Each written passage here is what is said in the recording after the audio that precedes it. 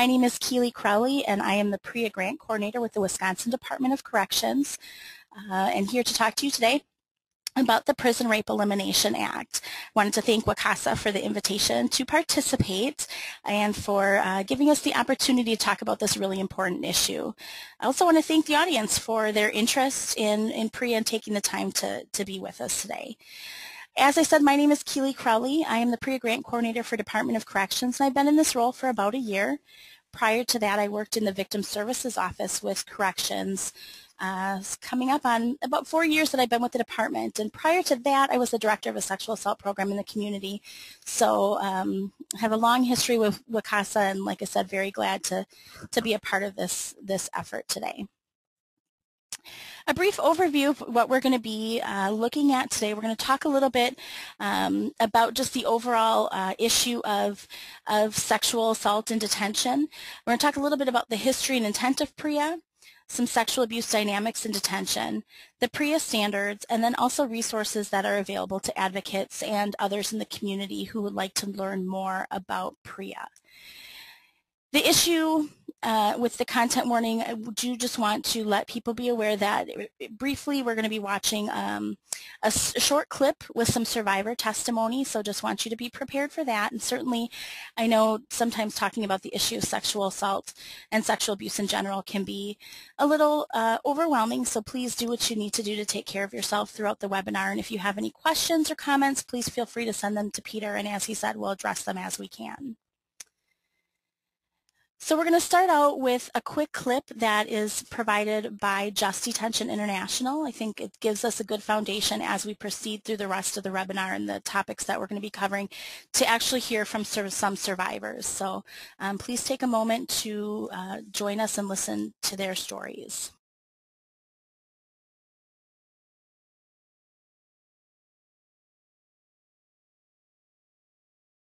So the issue of sexual abuse, I know there are a lot of advocates on the line and a lot of people who in other disciplines have a great knowledge of sexual assault in the community. So some of this is going to be a review, but want to put it out there that, you know, often when we're talking about sexual abuse in the community, we know the statistics. We know that 1 in 4 women and 1 in 6 men are reporting victimization by the time they're 18 years old of that sexual abuse.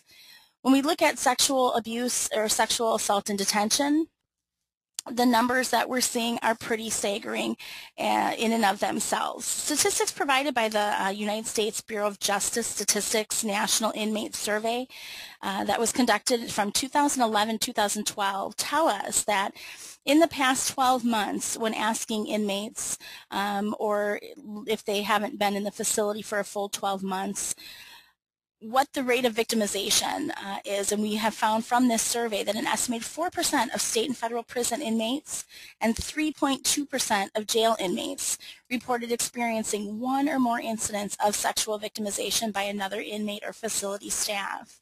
Taking that down to the youth population, an estimated 9.5% of adjudicated youth in state facilities are reporting experiencing 1 or more incidents of sexual victimization by another youth or staff.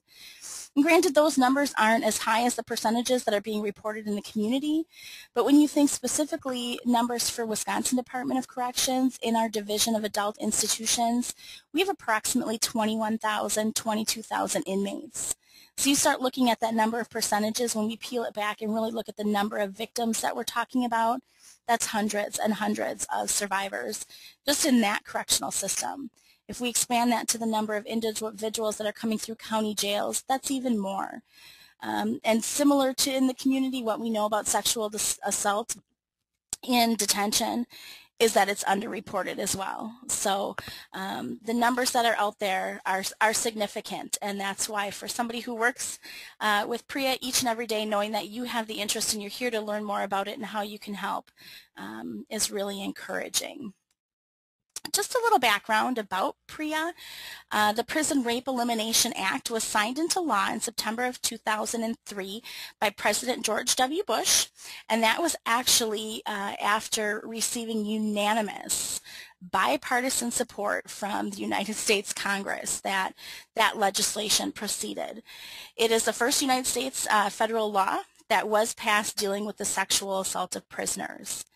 After PREA was signed into law, it was established a PREA commission to review and draft some standards that were finally released in 2012 and made effective in the Federal Register. Now, these standards are for all confinement facilities, including prisons and jails, which are included in the same standard together, police municipal lockups, residential community confinement facilities, and also juvenile facilities. In addition to the standards that came out for these confinement facilities, not that long ago, within the past few months, the Department of Homeland Security also released PREA standards for U.S. immigration facilities. With the PREA standards, I know there's been some questions about who is required to comply with PREA, and is it a law, is it a regulation? The standards for, county jails, for police lockups, residential community confinement facilities, and the juvenile facilities are recommendations that people who are in charge of the leadership of those organizations can decide whether or not they're going to try and implement those standards in their facilities. However, for the Bureau of Federal Prisons and state prisons, it is a requirement. The Bureau of Federal Prisons are required to comply with the PREA standards, as are state-run facilities. However, if the states choose that they are not going to work towards compliance, and that may be a decision for a variety of reasons, they do face a 5% penalty in some of the grant funding that they do receive from the federal government. So there is a little bit of a financial incentive, but what we really hope is that people are going to look at the standards and want to implement them and work towards compliance, because they are the right thing to do for the institution and the population that they serve. The intent of the standards are pretty basic. Looking at what we want to say is, we want to make sure that facilities have a zero tolerance standard.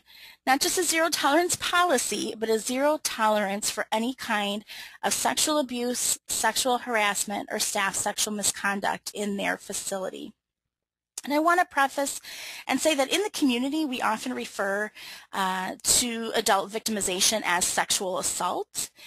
In detention, we refer to it as sexual abuse, and as the standards, if you look at the PREA standards, they refer to it as sexual abuse.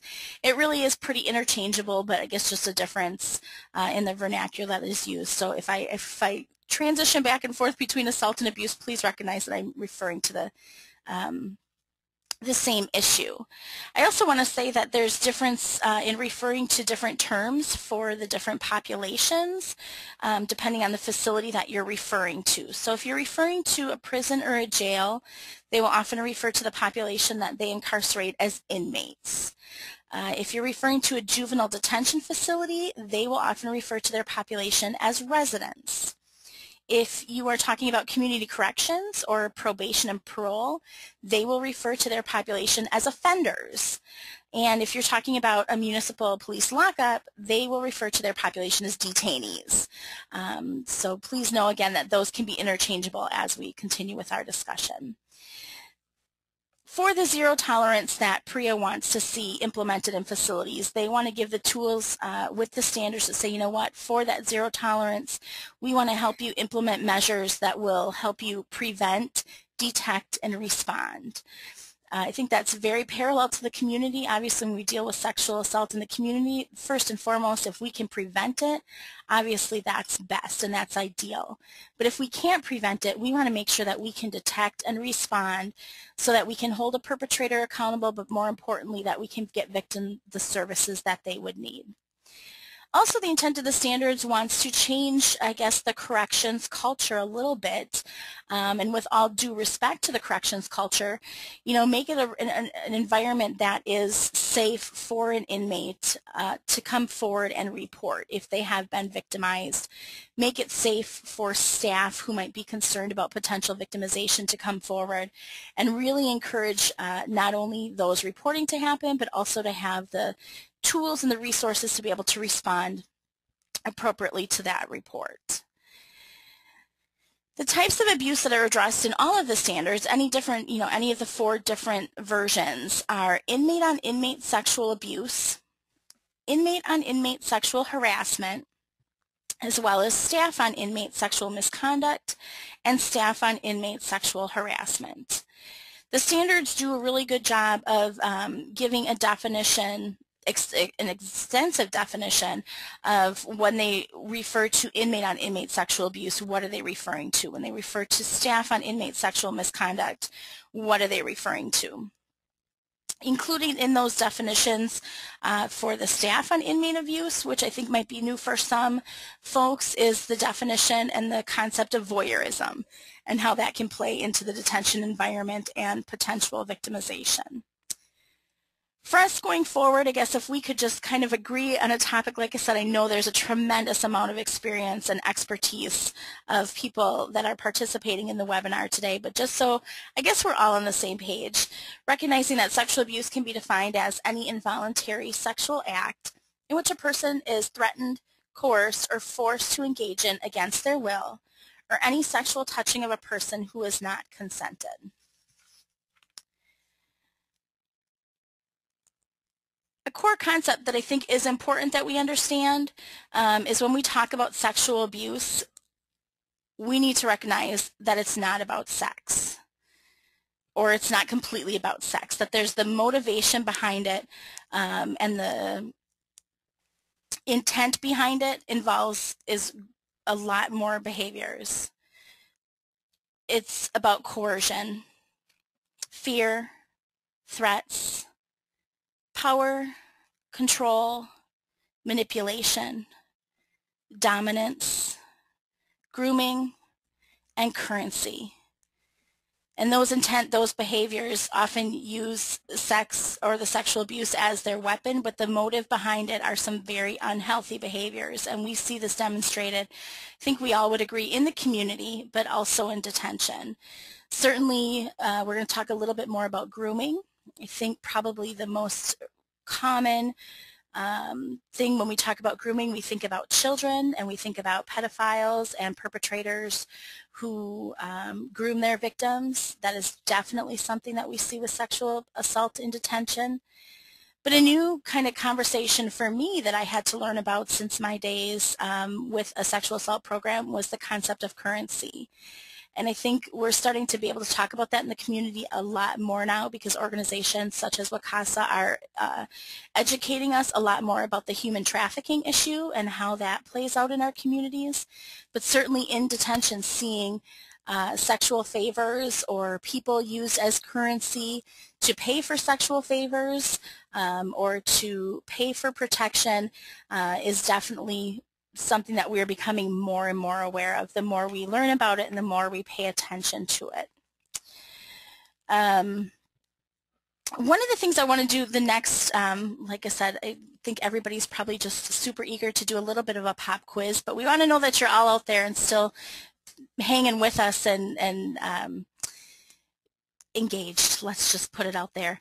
So we're going to do a little bit of a pop quiz that I think helps lay a little bit of a foundation for you to keep in mind as we go forward with the rest of the conversation and talking about some additional dynamics. So just please keep things in mind as we continue with our discussion. So the first question, we're just going to ask you some true or false. True or false? Non-consensual sex is a sexual assault.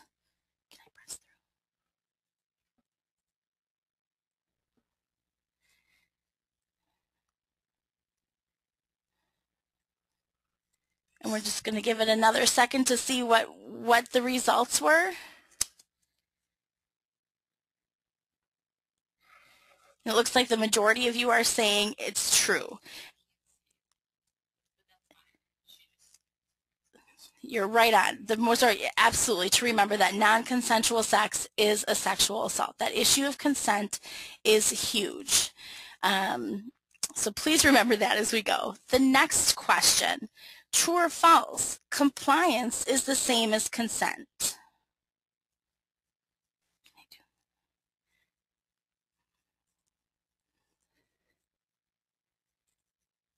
Looks like we've got a phenomenal 100% reporting to say that that is false. Compliance is not the same as consent.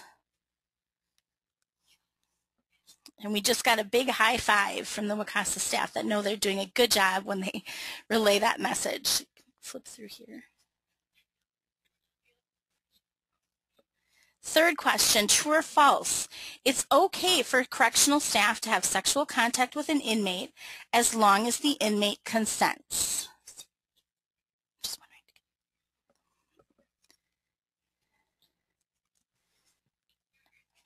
And it looks like you guys are spot on again with knowing that it is not okay for staff, correctional staff, to have contact with inmates as long as the inmate consents. As a matter of fact, I'm sure I have it somewhere else in my presentation, but just so I don't forget to say it, in the state of Wisconsin, for correctional staff to have sexual contact with an inmate or an offender is considered a second-degree sexual assault, a Class H felony punishable by up to 40 years in prison or a $100,000 fine. So absolutely is not okay. Fourth and final question, true or false? Inmates can have consensual sex in Wisconsin correctional facilities.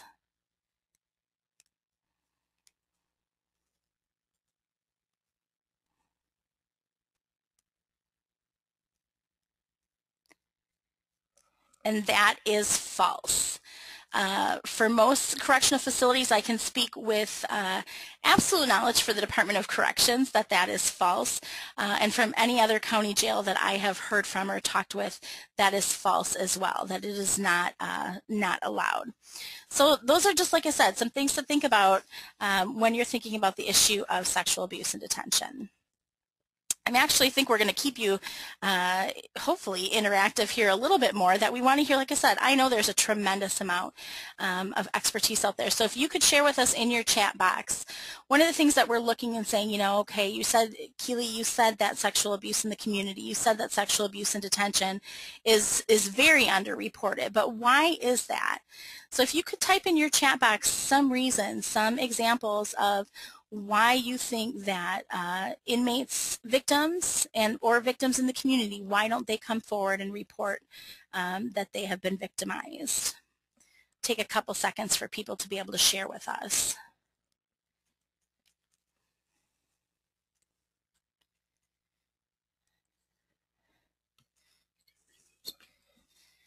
So a lot of great answers coming in, that people are saying that victims might be afraid.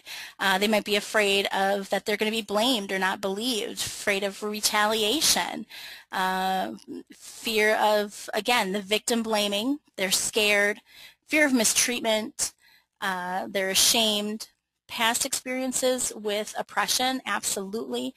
You guys are nailing them, have some really great answers there. That are very true and very legitimate reasons that we hear from survivors that they may not be coming forward. Like I said, I think you guys got a lot of them. They may be embarrassed. They may feel shame. They may feel guilty about maybe some of the circumstances surrounding the assault, and that victim blaming, that people question what a victim was wearing, how they were acting, where they were, who they were with. We've all heard that, and we've heard it some pretty exaggerated extent of what victims are hearing. They may feel some fear, absolutely. They may feel some responsibility for it, absolutely, that they feel nobody will believe me and everybody will blame me.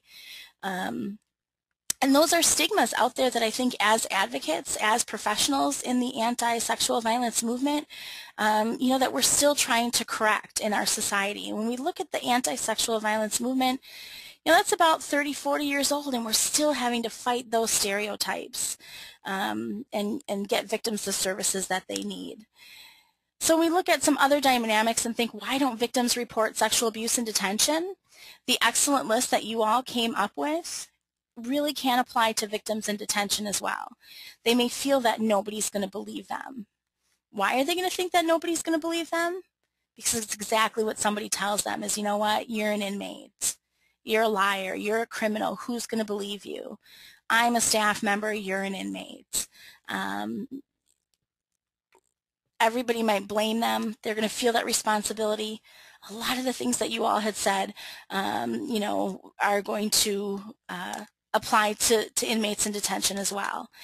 And I think one of the things that's important also to look at is to really kind of think, you know, what are some of our cultural beliefs about sexual abuse in detention? and you don't need to to type that in the chat box. You're more than welcome to if you would like to, but just to kind of ask yourself, you know, do you hear dialogues about sexual abuse and detention in the community? Are people comfortable talking about it? Are people willing to have a serious conversation about it? I think if we really ask ourselves those questions, the answer is probably no. Not a lot of people are wanting to talk about it or are comfortable talking about it. And sadly, if people are talking about it, it's not a serious conversation. It's a joke. We could probably do the raise your hand feature, but we don't need to. But I think if people talk about, you know, who's all heard the don't drop the soap joke? Who's all heard the, you know, if you're going to jail, you're going to be somebody's girlfriend, or I hope you meet Bubba when you get there, or some of those things that really have made it a joke. And every presentation I give, afterwards I always tell myself I'm going to stop using this example, but I can't help myself. I have to share this story because it illustrates, still in 2014, what people think when we're talking about sexual abuse and detention. And one of the things, I don't know if anybody has seen the movie Grudge Match, but I saw it a few months ago, I guess it was already. It was still earlier this year, and it was a movie about two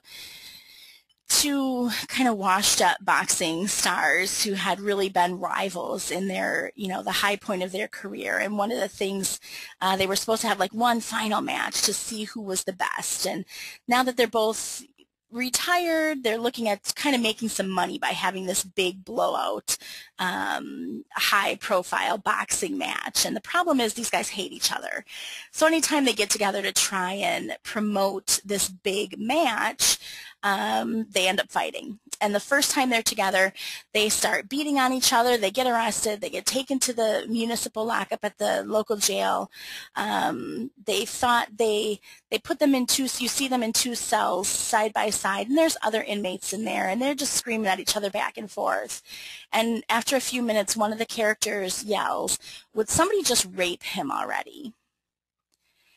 And I remember, you know, I'm hoping in the room here where we are, there's some gasps and some head nods, and I'm hoping that's what everybody is happening when they're listening to. You know, I was just astounded to think that still in 2014 that was an acceptable form of comedy, that was acceptable to say, wow, I hope somebody would rape that person. You know, that was acceptable. But when we look at it, like I said, with PREA only being around for about, you know, the official legislation for a little over 10 years, certainly there was some grassroots efforts from survivors and advocates addressing it before then, but we've got a long way to go to catch up to sexual abuse in the community, to really have these conversations and to really address these stereotypes and really talk about why this is such an important issue for us all to look at. So one of the things with the dynamics that's really important, I think, to recognize is that there are certain populations from their own reports of prevalence that we recognize might be more vulnerable to sexual abuse and detention. Certainly want to identify and acknowledge that it absolutely can happen to anybody, but there are some populations that are more vulnerable. And we're going to give you an example or opportunity to share some of the populations in detention that you think might be more vulnerable to sexual abuse. Again, if you could please go ahead and type those in the chat column. I'll give you a few seconds.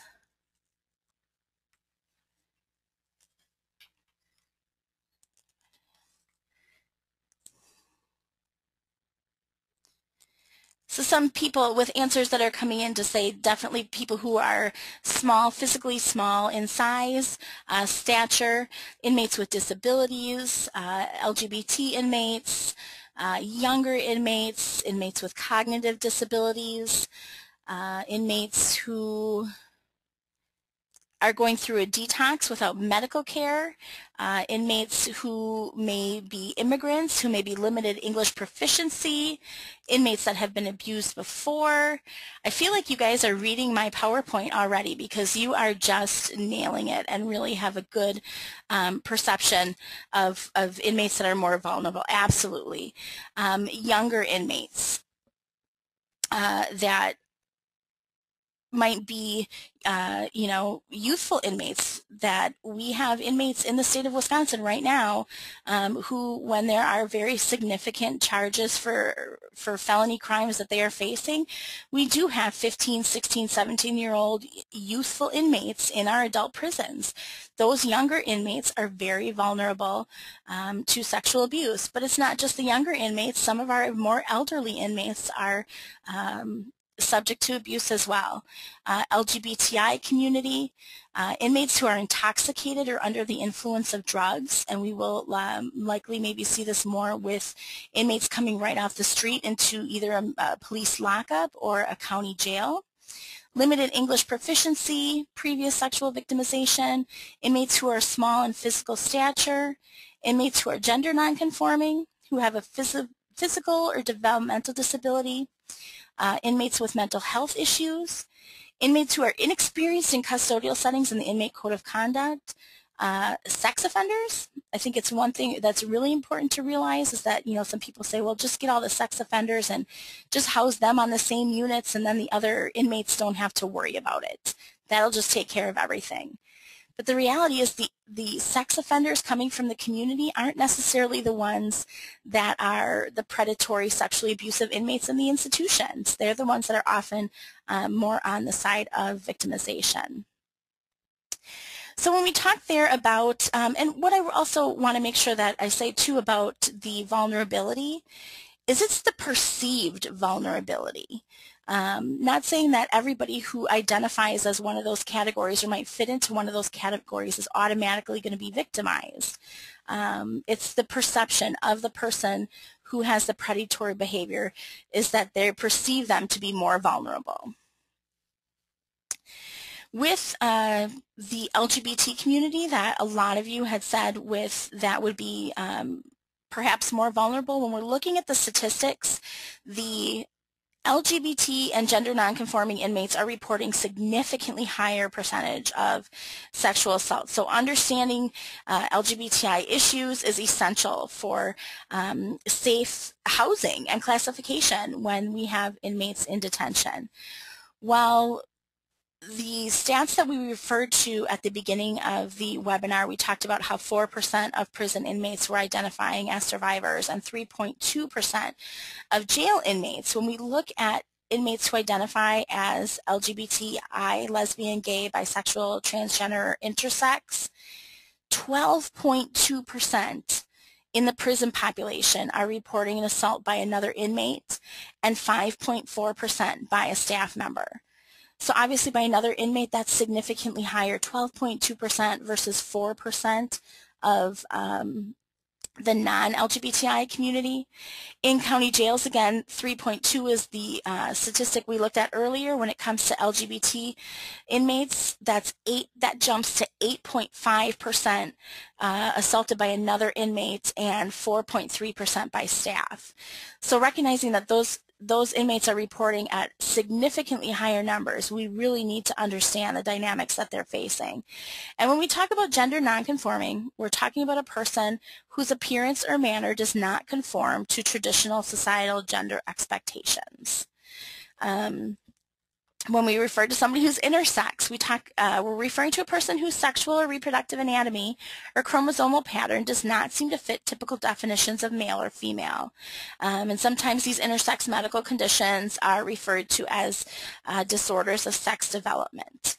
In the past, people maybe have referred to intersex individuals as hermaphrodites, recognizing that that is not a term that we use anymore, but do acknowledge that this is a medical issue and disorder that is referred to as intersex.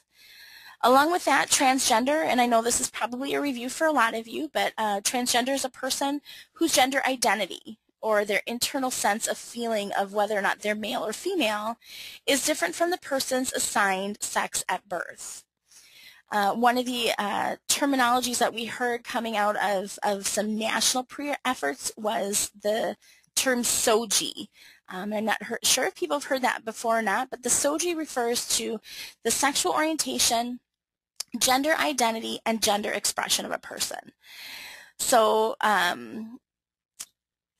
You do learn something new every day, as Miss Lynn Johnson just said. The SOGI, I will put it out there, embarrassingly enough, this term came out, or I was taught about it right at the time that the Olympics were happening. So SOGI and SOSHI had me really confused for a little bit, but I'm really a fairly smart girl, so that is a little embarrassing that happened. But sexual orientation, referring to the who the person is physically, sexually, romantically attracted to, whether that's somebody of the same sex or the opposite sex.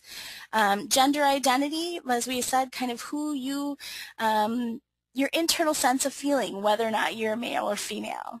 And then your gender expression is how you present to the outside world, if you present in a more feminine way or a more masculine way. I think some people who aren't familiar with gender expression may just think, well, everybody, you know, if you're female and then you are attracted to males and you feel your gender identity as a female and you should present as a female. And just recognizing that's not how it always happens. People have a lot of different feelings about their gender identity and their gender expression, and why we really need to look at it when we talk about PREA is if you have somebody possibly who is biologically male, for example, but they identify their gender identity is as female and they choose their gender expression as female. Perhaps they've had breast implants or they've been taking hormones. They're living their life as a female. They present to the outward world as a female.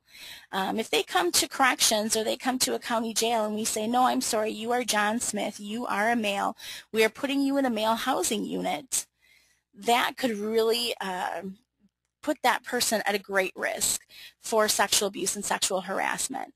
So for confinement facilities to really look and see what is going to be the safest housing option for transgender inmates is a really, really huge issue that we need to look at. As I talked before, when we talked about the dynamics of sexual abuse in detention and looking at the whole process of grooming, I think it's really important to understand, you know, the concept that I don't think there's anybody who, at least we hope not, anybody that's going to work to say, you know what, I think I'm going to have sexual contact with an inmate today. Recognizing that it doesn't just happen overnight, that there's what we like to say a continuum of conduct that develops, that leads to a sexualized environment.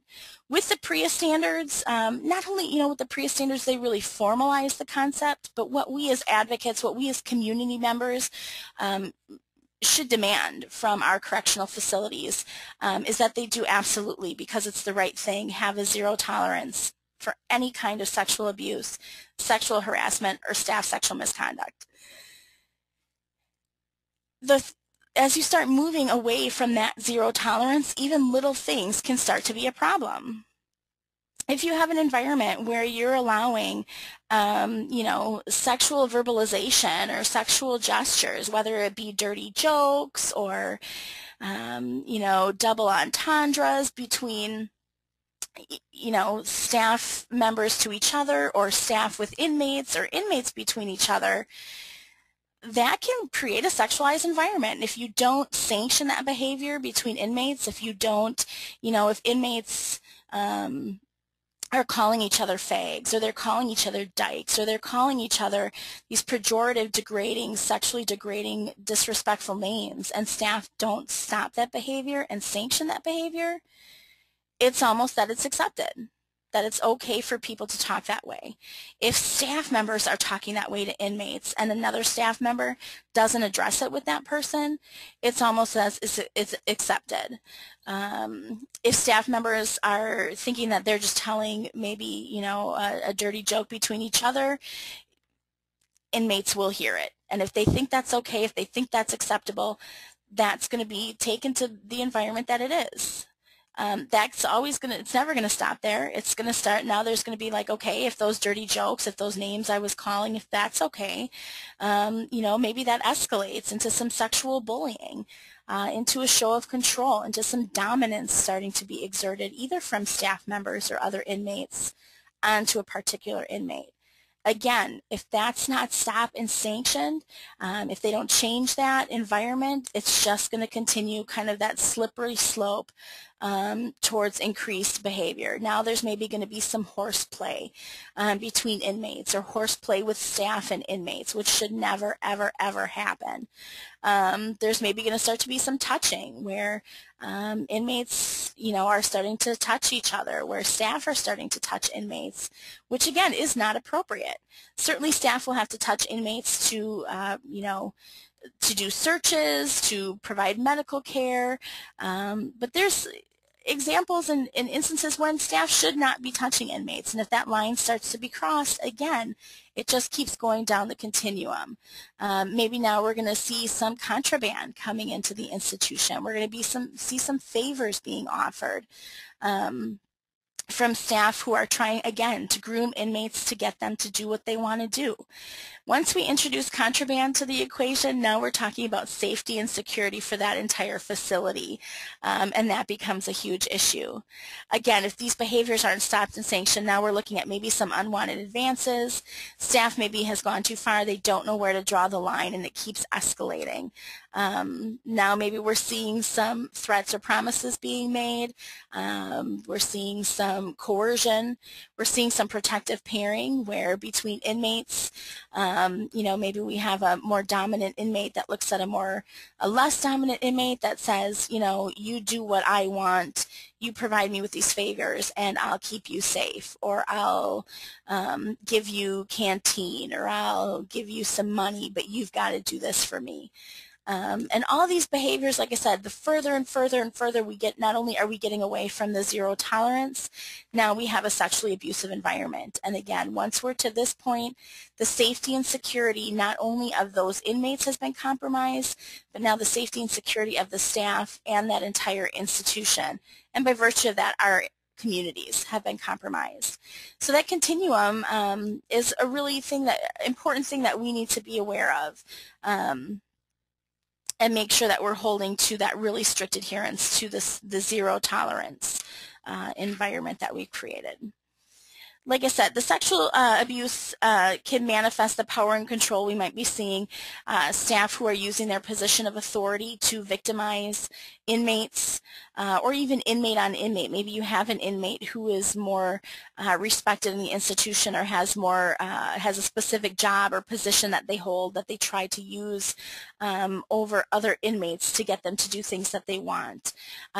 Dominating or intimidating behaviors, denying privileges that say, you know what, either you give me a kiss this morning, or I'm not letting you go out for rec time, or you show me your breasts, or I'm not letting you go to your work site today, or whatever the case may be. That manipulation and coercion may present by some quid pro quo demands that, you do this for me and I'll do this for you. You provide oral sex for me today, and tomorrow I'll make sure you get some extra time in the shower, or, I'll offer you favors. Incarceration is a very restrictive environment. So by offering favors, can really be a way to manipulate somebody into getting them to do what you want them to do. By threatening consequences, again, by threatening, one of the video that we'll share that we had hoped to play earlier, one of the survivors talks about, that the officer that assaulted her would constantly threaten her with a major conduct report. And she relays how she knew when her release date was, and she knew that a major ticket could affect her release date, and she was not going to do anything that was going to jeopardize her release date. So threatening those consequences. The grooming behaviors, again, with horseplay, possibly showing preference by offering favors or special privileges, sharing your canteen, which I think on the surface might look nice to somebody to be, wow, you're a new inmate, you don't have any money on your books yet. I'm going to share some of my canteen with you. Sadly, the reality of what we hear from staff in the institution is to say, you know what, nothing is ever free in prison or in detention. So to always look for what is the ulterior motive of those behaviors of, I shared my canteen with you and now I expect something in return. Can be a pretty dangerous or a pretty situation that could lead to further abuse. Some of the things when we talk about some red flags when we talk to correctional staff that we really want them to be looking for in perpetrator behavior. If they're noticing consistent verbal harassment of other inmates, like we said, with that continuum of conduct, that can be where it starts. Looking if you notice that they are starting to groom some potential victims. If there is blatant sexual harassment of other inmates, obviously that's a huge red flag that needs to be addressed. If they do have a prior history of perpetrating sexual abuse, as we had said earlier, that it's not always sex offenders, but that can definitely be a red flag for a risk of abusiveness. Possibly if they had their own past victimization, that might be incorporated as well. If they have difficulty controlling their anger, if they have poor coping strategies or skills. I'm not saying that this is always going to be if inmates have these characteristics that it's absolutely that they're going to be perpetrators, but these are definitely red flags that we have seen in the past that we need to look out for.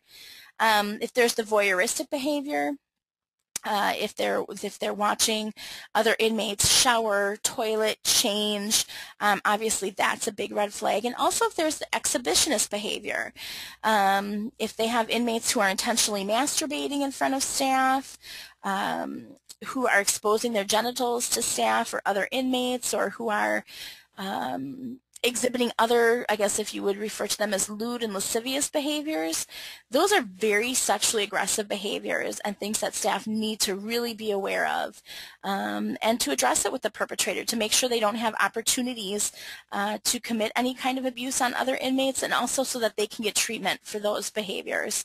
Again, that's a huge part of the prevention issue, so that we want to make sure we don't give them the opportunity to perpetrate a crime. Some of the things that we're going to be looking for in staff perpetrator behavior, and these are things that we hear from investigators who identified kind of this pattern. Again, if there's sexually charged comments or behaviors towards inmates, if there's flirting or some nonverbal signals, if you see staff members who are staring at inmates or finding ways to gain and maintain a close proximity to the inmate, to have frequent contact with them, frequent physical contact with them. If there's rule violations, if there are staff members who are giving gifts or special favors, food or money, or if they're having contact with an inmate post-custody, those are huge, huge boundary violations that staff need to be aware of. If they find that an inmate knows personal information about a staff member, that's a huge red flag. And some things that staff, I know it's not easy ever to have to address some of these issues with coworkers, but it's really important to, again, to work towards the prevention. Some things that we might not think would be necessarily red flags, but we hear some of the detectives that have done PREA investigations. Some of the first things that colleagues are saying is, you know what, I noticed that a real change in her appearance. She started wearing more makeup, and she started, her uniform just looked a little crisper, or, her professional, maybe she's non-uniform staff, she just started dressing nicer, wearing, I noticed that the officer started wearing cologne, he really maintained his beard was real shaven, differently groomed, just difference that they're knowing in their personal appearance. Maybe they're bringing in contraband for the inmate, whether or not that be food or a cell phone. Obviously, again, we're talking about safety and security issues. If that staff member is creating opportunities to be alone with an inmate, if you notice that, again, they have a familiarity with an inmate that goes above and beyond what their professional duties would require, if they're taking extra interest in unpopular inmates, isolating, if that staff member is isolated from other employees, that's a huge red flag. If you see they're overly concerned, again, above and beyond their professional responsibilities but a particular inmate, and certainly if they cannot account for their time, those are some big red flags. Sharing some information, again, I know a lot of people have direct victim service experience and expertise on here, so a lot of this is going to be very familiar to you because, like I said, there's victims that how they react and how they are affected in the community, that traumatization is really going to mirror with victims in detention. You may find victims who are very expressive and who can share a lot of details about their feelings and about their assault, and you may have some who are more controlled and don't express it as easily. You may find people who have an atypical response that you're not expecting. They may be giggling, or they may have a real flat affect, or they may just be very confused. Broad spectrum emotions, just as in the community, you're going to see victims who feel that guilt and shame that we talked about earlier, who may be in denial that it even happened at all. They may be fearful, have anger, be embarrassed, may have anxiety about it, may be expressing some suicidal ideations. What is important for us to know, and for correctional staff to know, that those emotions may not be stable and they may fluctuate, but also absolutely there is no right or wrong way for a victim to react. However that individual victim reacts is completely normal and needs to be supportive in the way that's most beneficial for them. Again, the reactions may come manifest as depression, social withdrawal, some fear, anger, and aggression. As in the community, that complex nature of consent can lead to self-blame, but like we talked about before, definitely compliance does not equal consent. So for victims to understand that, if you are working with an inmate victim, to help them understand that just because they may have complied with the assault or the abuse for whatever reason, certainly that does not indicate their consent, does not give them any reason to feel shame or blame or guilt about what happened. Also really important to recognize that in the detention environment, sharing or talking about their feelings may be a safety risk for an inmate. So for them to see an advocate coming in to work with them, possibly law enforcement coming in to work with them, if they can see you as somebody that they can trust and express what they're going through, that is a really important thing. For security staff, we talk about with corrections to recognize that somebody who's experienced some form of trauma, that their feelings of disorientation, confusion, and anxiety may make it difficult for them to follow the rules. And for staff to really explore what is going on with an inmate instead of just giving them disciplinary tickets for having those issues is not going to get them anywhere. But really finding out where the root of their trauma is could really help them out. One of the things the standards really specify, they want to make sure that if somebody does disclose, that they can separate the abuser and the inmate, because inmates are in close proximity to their offender, whether that is whether it's a staff member or another inmate. But it's really important to say, you know what, you can't just take that inmate victim and toss them into segregation to make sure that they're safe, because that isolation immediately might be a relief, but it could also cause further trauma. So we always want to be recognizing what is best for that particular inmate. For advocates to be aware, especially when they're processing ways for inmate victims to, do some grounding work or some healing work, to recognize that they have a tremendous lack of control over their environment. They are told where they can go, when they can go, how they should go there, so their movement, the personal effects that they're allowed to have, their personal space, they really have very little control over that. So helping them process their healing within the confines of detention can be challenging.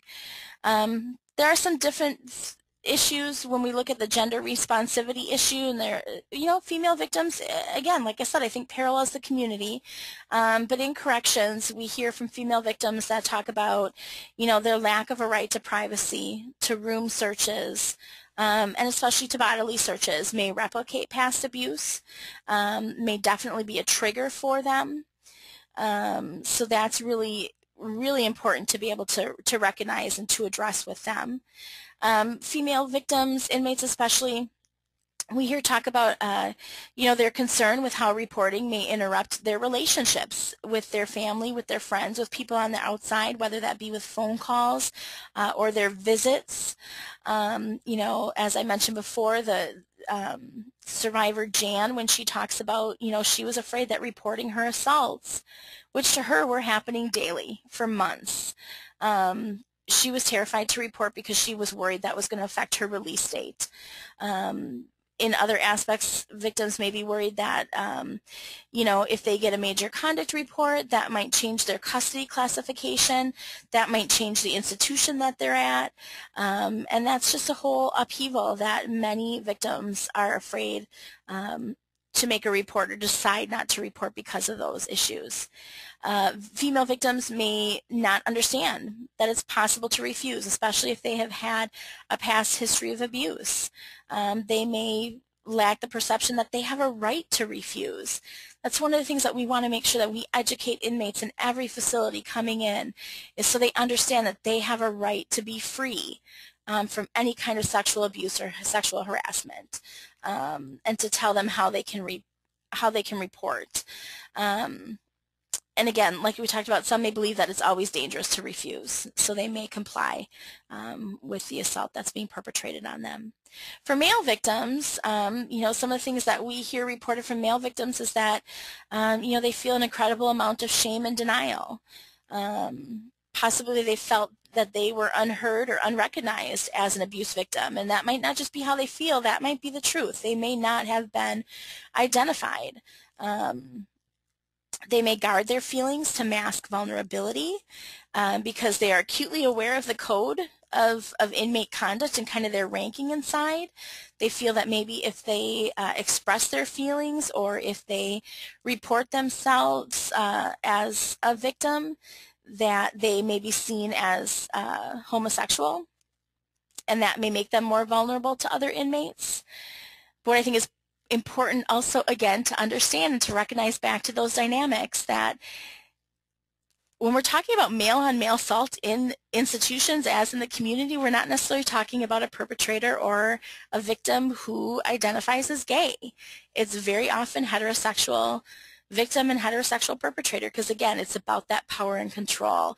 It's about that domination. It's about that fear, the threats, getting their needs met through those very abusive behaviors. But again, for male survivors, that is definitely something that might prevent them from coming forward and identifying. So we want correctional staff to be aware of, again, if we can't prevent it, we want to be able to detect and respond as soon as possible. So we want staff to be aware of changes in inmate behavior. Inmates in the past who haven't been a problem but are now acting out may have experienced some form of trauma, and they may be intentionally acting out to get removed from their current space. If their cellmate or their cellie is the one who is abusing them, it may not be safe. They may not have the opportunity to come right out to correctional staff and say, this is what's happening to me. So they may intentionally, you know, break a rule violation to get removed from that cell to a place where they're safe. Similarly, any deviation from routine behavior or activity should spark the conversation just to check in with that inmate to see what's going on.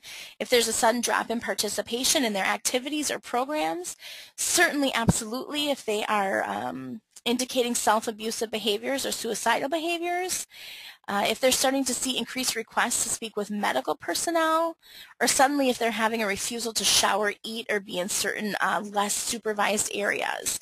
Those are definitely things that, that staff are going to want to be aware of. So some things that we talked about what correctional staff need to be aware of, but just some, I guess, practical kind of logistical things that advocates need to be aware of. And one of the main things that advocates really need to understand is that while your response and the services you provide to a victim, whether or not you're an advocate with a sexual assault service provider, perhaps you're a victim witness coordinator that's working with an inmate victim on a case that's coming through, the services that you provide for their victimization issues are going to be the same as you would with somebody in the community. But recognizing that if you are responding to a prison, a county jail, some kind of detention facilities, there are going to be security procedures you need to be aware of. And one of the first things that you need to recognize that I, as an advocate coming to corrections, took me a while to really understand is that facility operations will supersede advocacy service provision or any other external appointments. And that's just not logistically as far as appointments, but just in concept to recognize that the safety and security of an institution of the institution population, of the institution staff, is first and foremost. And we'll talk about that in a little bit, but to be aware of the facility operations, to check and talk, it's so important to build relationships with the detention facility that you're working with, so that before you come to work with an inmate, you're aware of some really pretty big issues. You're going to want to know, will that inmate victim be in restraints when they come to meet with you, or are they going to be accompanied by a correctional officer? When you come to meet with that victim, are you going to meet with them face-to-face, or are you going to have to talk to them, through a glass partition over telephones? What is the facility, set up? What are your options for where you're going to meet with that person? Is it going to be in a conference room? To kind of get some of those logistics straightened out prior to responding. You're going to want to know how long it's going to take you to get through security. What are some items that you're allowed to bring into the facility? Is there a dress code that you need to abide by? You're going to want to know, are you going to have to go through a metal detector? All those kind of things that you really want to know for the facilities in your service area. What are the requirements? You're going to want to know for inmates who might need to be transported outside of the facility, what does that look like? For an inmate who may need to be transported for a SANE exam or some kind of medical treatment, advocates need to recognize and be prepared for the fact that that inmate victim is going to be brought in restraints, and they will be escorted by a correctional officer who, most likely will be present during that SANE exam. Certainly that accompaniment is not meant to embarrass or humiliate the inmate victim, but it's necessary to ensure the custody of the inmate as well as the safety of the medical staff and the advocate who are in the room. What's really important, again, is to be prepared for this ahead of time, to discuss this with your local SANE staff. Obviously the SANE ultimately is in control of what happens in their exam room, so they need to be prepared as well, but have that conversation of, how are people going to be positioned in the room? How is the inmate going to be restrained while still being empowering and supportive and getting them the treatment that they need? Talk to security staff about, if you're in the institution, when we talk about that first bullet about facility operations, what happens when, you're there at 11 o'clock and the institution does their count, and they, everything stops in the institution so they can do a count to make sure that every inmate is present and accounted for. What happens if you're in the institution when that happens? What happens if you're in the institution when, for some security reason, the institution goes on lockdown? Those are kind of things that you want to have that conversation before you're there and it happens and you're prepared. Check with the facility to see if they offer training for volunteers, that your advocates could go through so that you can learn more about the security procedures. Advocates definitely, and I think advocates probably do this really well because we're used to working with SART teams in the community, where we're used to working with multiple disciplines, but it's really important for advocates and other community professionals as well as correctional professionals to understand the role that everybody fulfills and the reasons for maybe some of the differences in those roles. I think if you look at advocates, we look at advocates and our role is to, to provide services, and the services that we provide include trusting the experience that the the inmate victim is reporting to us, to empower them in their healing and to be supportive of their self-determined decisions. As you can imagine, that might be in some stark contrast to what a corrections security officer, what their role is. Their role is for the custody, maintain the secure care and custody of that inmate, as well as the safety of every person in the institution. And again, that includes an advocate coming in to provide services. So those can kind of be in a little bit of a conflict, but to understand, again, the role that everybody plays and why it's so important is huge.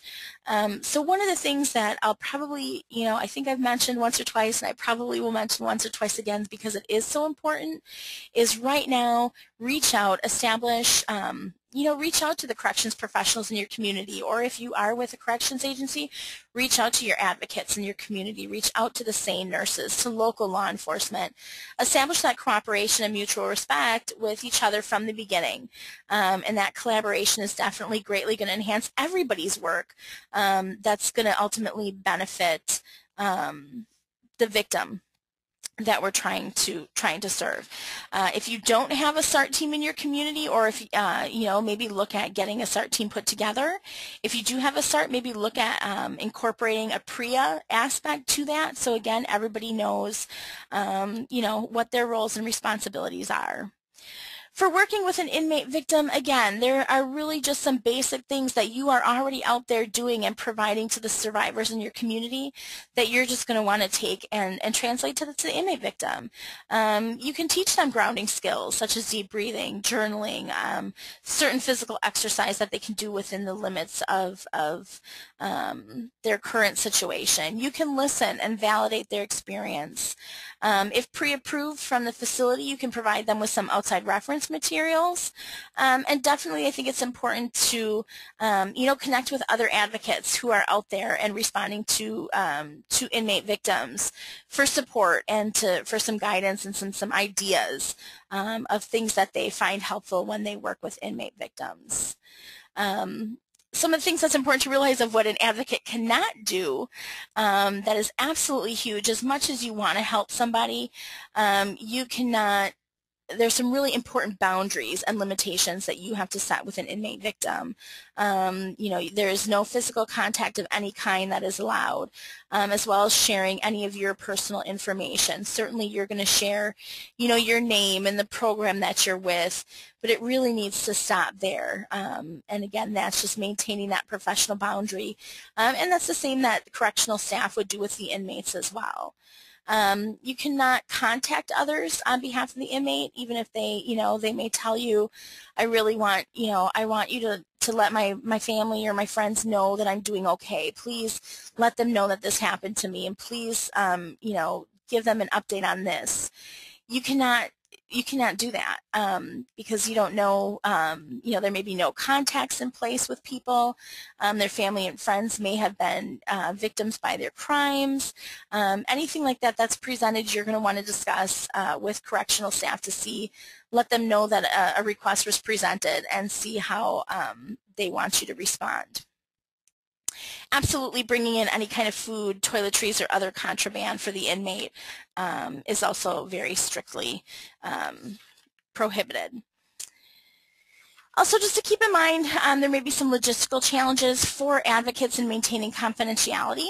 To remember that if you are speaking with an inmate over the phone, number one, ask that inmate victim if anybody else is in the room. Certainly if there's a correctional staff member in the room overhearing the conversation, that might be of concern.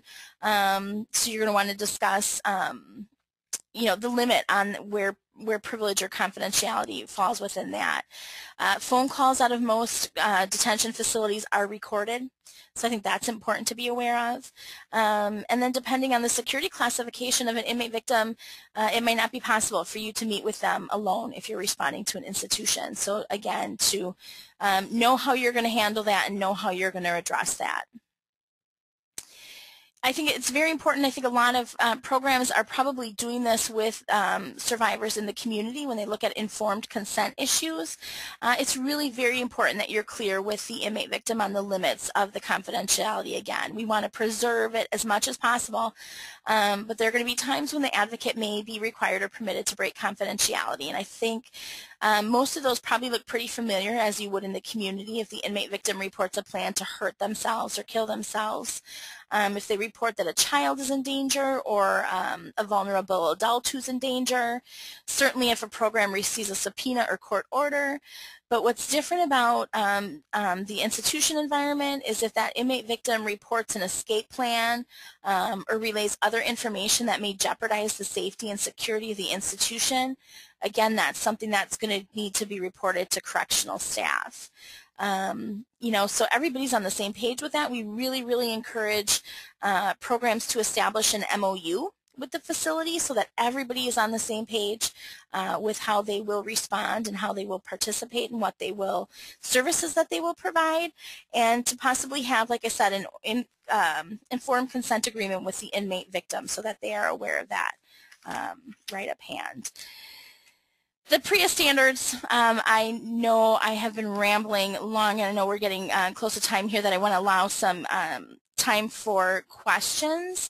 So what I'm just going to kind of flip through here a little bit. The standards are available that if you just kind of do a Google search of the PREA standards and find them and read through them, you know, they're really not that long. They're about 20 pages long. I think you would find them very interesting and informative.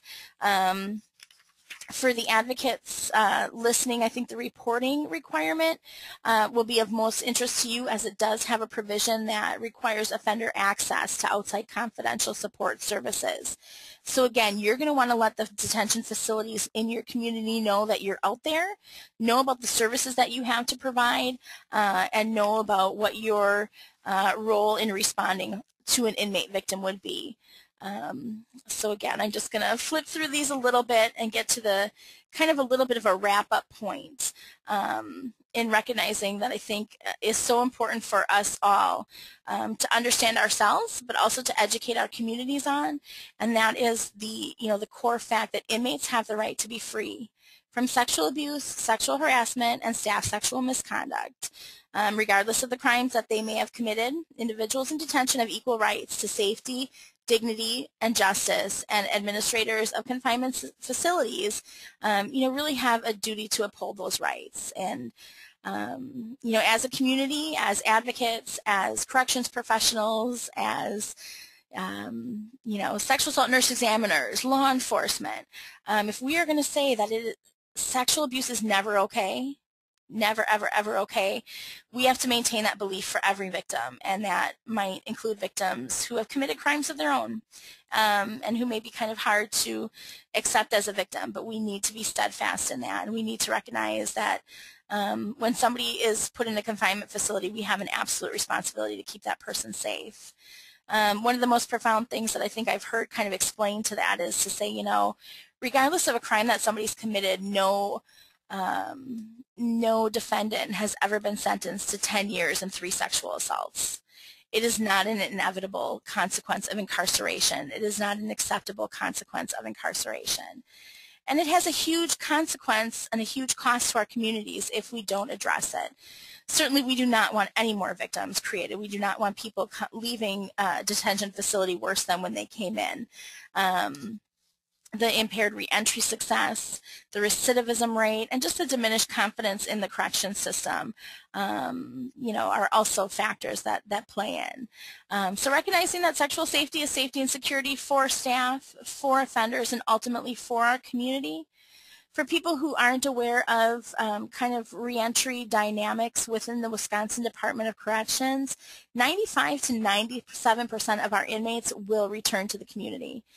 Certainly with county jails, they are holding people who are serving sentences less than a year, so their populations most likely are returning, unless they're coming to DOC, they're returning to your community.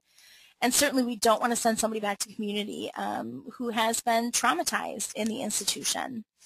Some really important resources that I want people to be aware of. The National PREA Resource Center has some excellent information and has some really good resources. I would encourage people to go, if you haven't already, to the PREA Resource Center and sign up for their action alerts. They have great webinars that are available, and their webinars are archived that you can find a lot of good information. Just Detention International has some fantastic information, and specifically Just Detention has manuals for advocates that offer some really good information for advocates, as is the Pennsylvania Coalition Against Rape, that if you Google search them, they certainly have some great information. Washington Colleges of Law Project Addressing Prison Rape, we are very fortunate to have a close relationship with a phenomenal woman named Jamie Yarusi, who is the grant coach for the grant that I work on, has some great information. So I would encourage you to check any of those resources. One of the things that I also really want to point out for the grant that I work on is a local juvenile and tribal demonstration grant with the 5 communities that you see on the screen there. One of the things that we did with our grant is we developed a curriculum to train their staff members on PREA. And one of the things that we have been messaging and really emphasizing is that portion where we talk about inmate and victim dynamics, as we have encouraged them to reach out to their local staffs and ask them to help cross-train their staff on victim dynamics and victim responses. So we are messaging that tremendously. So we're hoping that you will get a call from a local facility that says we're trying to train our staff and please come partner and cross-train with us. Dodge County and Fond du Lac County currently have PREA SARTs that are up and running. We can certainly get you more information or connect if you're looking to develop a PREA SART in your community. I know I'm kind of flying through things here at the end. I want to have everybody to have my contact information so that if you are interested in receiving a copy of the PowerPoint, if you would like a link to the YouTube video about the survivor testimony, and then also I have those that I can just send to you instead of having to have you search on your own, the advocacy resource documents through Just Detention and PCAR as well. So I think there are a few questions that we're going to look at to see and see how good my eyes hold up across the room to give. So one of the questions is that we thought those who were incarcerated could not give consent. And that is true. And I think that is, I apologize if I misspoke on that at some point, but I think one of the, the pop quiz questions that we looked at was the true or false inmates can give consent to, that it's okay for inmates, for staff to have contact with inmates as long as they consent. And the reason that that was false is because of that power and control dynamic. Inmates cannot consent to sexual contact. Similar to, somebody who would say, wow, I had sex with a 14-year-old, but he said it was okay. Again, that comes into a consent issue. That is correct. Inmates cannot consent to sexual contact with staff. Again, inmates, with inmates consenting to sexual contact between each other, again, that's going to be something that is going to be investigated, because if both inmates come and say, yes, this was agreed upon consensual sexual activity, again, those power and control dynamics could still be at play there. So we're still going to want to investigate and address that as well. Why is it that inmate on inmate is sexual abuse, but staff on inmate is sexual misconduct? If you look at the definitions in the PREA standards, there is kind of, I guess, a threshold of what is considered sexual abuse, and so what has to rise to the level to be considered sexual abuse, what kind of behavior that needs to be.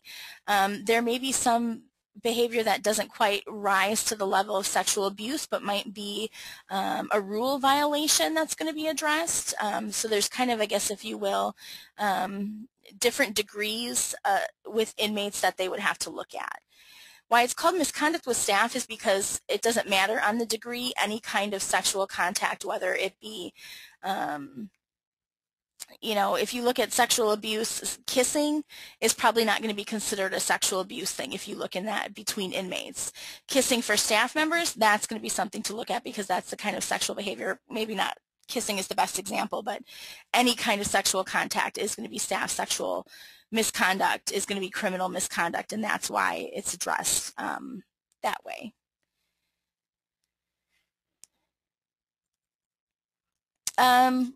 One question, you talk about getting the inmate help if they are displaying red flag behavior. So what type of help are you referring to? So some of those, and red flag behaviors, if we're talking about somebody who is starting to groom potential victims, if we're talking about somebody who's displaying voyeuristic behaviors or the exhibitionist behaviors, they're going to need to be evaluated and assessed by psychological services, and perhaps this will incorporate some of their past offenses that maybe they're appropriate for sex offender treatment. Maybe they have a mental health issue that needs to be addressed. It really isn't kind of a cookie cutter treatment. It would be something that would have to be evaluated by psychological services to see what are the underlying causes that this person is displaying these behaviors, and what kind of treatment do they need. So they would probably, like I said, look at if there's a mental health issue, if there's anger management issues, if there's sex offender issues, and those would be looked at.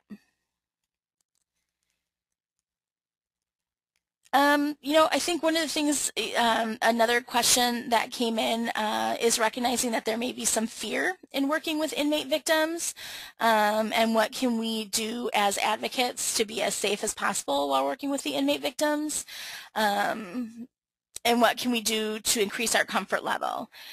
That's an excellent question, and I think one of the things, again, for the safety issue is to build those relationships with security staff in your community so that you understand what it's going to be like for you responding to a facility, what it's going to be like to be in that facility, who do you go to with questions, recognizing that security staff is there to keep you safe while you are there. To increase your comfort level, I think just learning more about it. Any chance you have the opportunity to learn more about the dynamics of PREA, about the institutions that you're going to be responding to, I think that's key, but I also think it's key to find people in your own agency to debrief with, to find the resources here with the experts at WCASA to have the conversations, to continue to maybe keep this at the forefront of recognizing that the more we talk about it, the more we hone our response, the better teams that we build within our communities, is that we're going to start to see more of an increase in reporting. We're going to start to see confidence from the correction system in understanding why advocates are so valuable to the process. You're going to start to get the calls. You're going to start to, do some outreach. And I think the more we have the conversations, the more comfort that people are going to see, the more we start to identify advocates who maybe have more experience that we can point people in the right direction, I think is going to be huge. So I think you've all taken an amazing first step, or maybe this is your third or fourth step, but participating in the conversation is essential. So I really encourage people to get out there and start building your teams and start talking with your community partners about what you can do about PREA and how you can really continue to make a difference. I recognize, in programs, I recognize capacity issues are a huge kind of thing. So again, having the conversation, we had one of our institutions up in the northern part of the state called me and said, Keeley, I really want to work with our advocacy program, but they're 3 counties over, and they don't know if they can respond, and I don't know. I don't want them to drive all the way over here, and then something happens. Or so maybe you talk about ways that you can have access to inmate has access to an advocate over the phone, or maybe you say, wow, I only have an hour to meet with this person, but if I have to drive to the institution and go through security, and then I have to wait for them to be brought to the cell, we're talking 2 or 3 hours. Well, maybe you can make an arrangements to go to your local probation and parole office and, dial into the institution via a webcam. That maybe that's a different option that saves time, saves the hassle of going through security and responding to an institution. Physically safe safety concerns for the inmate might be, or for the advocate, might be alleviated. Confidentiality concerns might be alleviated if you can say, put that inmate in the room where they're on cam and I'm in another cam, and maybe there's no need for a correctional officer to be there. Those are all things that we can help process, like I said, if we bring issues forth to respond as a team. So I really, just like I said, want to thank WCASA staff for this opportunity today and everybody who participated. Please, if you have additional questions, my email and contact information is there. If you would like, again, a copy of the PowerPoint or other resources that we have available, or you just have other questions, we'd be happy to talk to you about that, and certainly would refer you to the to wonderful resources here at WCASA as well. So I think with that, I will be signing off here and hope everybody has a wonderful, safe day. And thank you for all the work out there that you're doing with not only during Sexual Assault Awareness Month, but everything you're doing to serve your communities throughout the year. So have a wonderful day. Thank you.